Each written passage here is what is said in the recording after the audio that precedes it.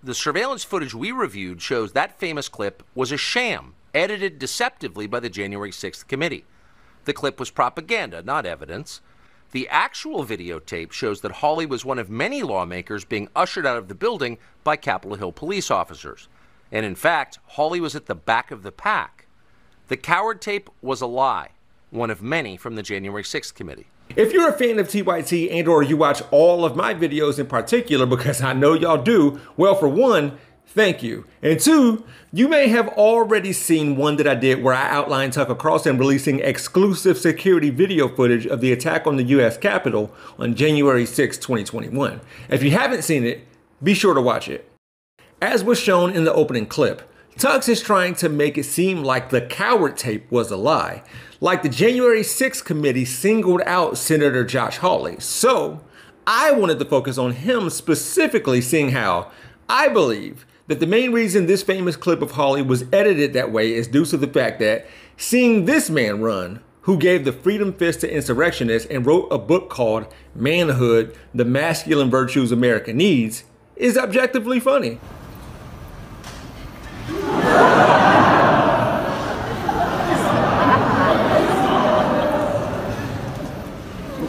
Subjectively speaking, I'm not sure of how this video showing Hawley doing what the January 6th committee showed him doing, what millions saw him doing, was a sham. What, so just because we didn't see the other Congress people running before Hawley, now video of him running is somehow propaganda? Because he was too slow to keep up, this is suddenly a lie? Is this now evidence of Hawley walking, or better yet, running yet bravely? And to be clear, running for your life isn't the problem. You got to do that sometimes. But what was Hawley running from? Along with the rest of Congress, I will be remiss if I didn't mention them too, apparently. Was it the patriots strongly demanding for direction to the gift shop? Tourists being guided by police?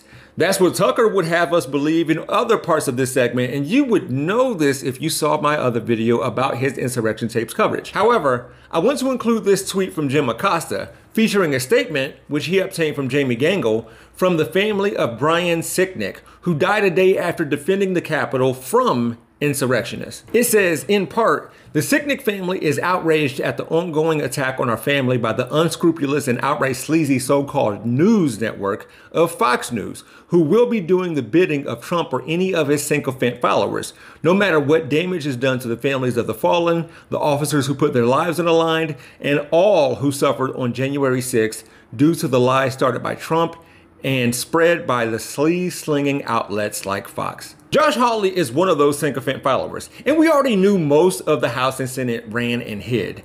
They said so, plus there's pictures. Yet, Josh Hawley is so manly that Tucker gives him undivided attention and a revisionist history lesson.